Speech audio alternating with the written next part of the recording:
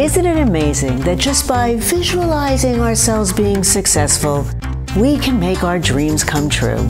Yes, if your goal is to become a professional dreamer. Then again, if you want to eat, that's a different story. Well, you are correct.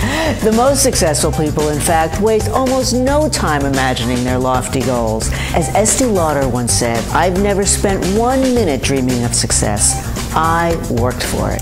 Well, you know, they say the most important factor in success has to do with having the coveted it factor, a brilliant IQ or incredible talent. And they would be wrong. In fact, most of those folks never really amounted to anything. 98% of the world's most successful people don't have the it factor, brilliance or amazing IQ. It's true. You know, Colin Powell was a C- student and Steven Spielberg was rejected from film school.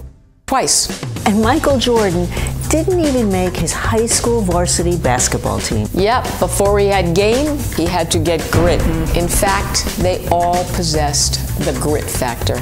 Guts, resilience, initiative, and tenacity. James Patterson, the #1 selling author, used to wake up and work from 4 a.m. to 8 a.m. every morning before he went to his day job, running an ad agency. And he did that for 21 years before he sold his first bestseller. You could say James Patterson wrote the book on grit.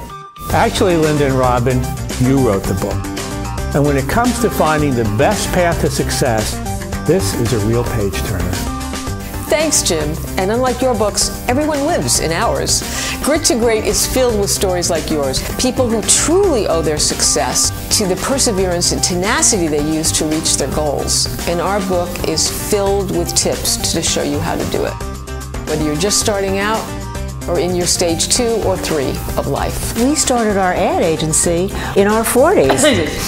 And it became one of the fastest growing in America, with hundreds of employees now and billions in billing. And trust us, we are no geniuses. Well, speak for yourself, Linda.